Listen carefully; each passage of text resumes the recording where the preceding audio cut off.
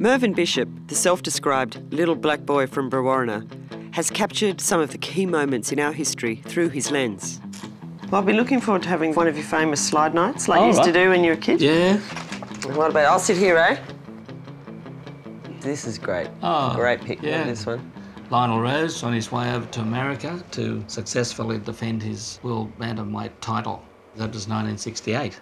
It's a classic image. I mean, he was, you know, at the time, and still now, he was a celebrity, wasn't he? Oh, yeah. A real superstar. So full of kind of optimism and, you know, fit and young, healthy. It's great. And this is one of your, of course, iconic images. Has been subject to all sorts of interpretations. It has, yes. I won News Photographer of the Year in 1971. Life and Death Dash. Life and Death Dash. It's taken outside St Margaret's Hospital up in Darlinghurst. The mother of the child had brought 2 children in of a suspected overdose. They got out of the car and the mother was a bit upset about me, and the journalist from the Sydney Morning Herald, Graham Davis, were there, and the little boy started to cry. So Sister Ann Byrne picked him up. The camera was just set up to a certain spot, and I just flicked around and clicked. That was about 1974. It was taken at Yuendamu. Is there some sort of women's course or something, or yeah, women's centre? Yeah, in a centre at Yuendamu, and they used to go in and virtually learn about domestic duties. What cold power is. Oh, yes. I like this image because the light coming through the window gives it a nice feel to it. But there's sort of quiet contemplation, you know, yes, oblivious to your presence, just getting on with the job. Do you think that being Aboriginal yourself made it easier to sort of connect with people and get them to sort of be relaxed around you and stuff?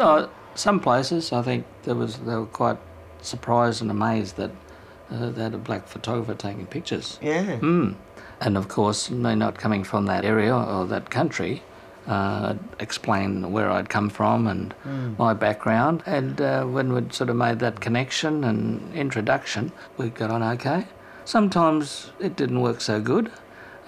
People didn't want to be photographed, and I could understand that. They felt intimidated. They felt ashamed, you know, of their conditions. And I used to kind of explain. I said, well, if we show the conditions that you're living in now, maybe pay attention to it, might be able to make your conditions better.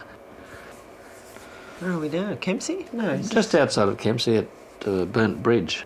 There's a little community there, and some of the people were living in makeshift housing.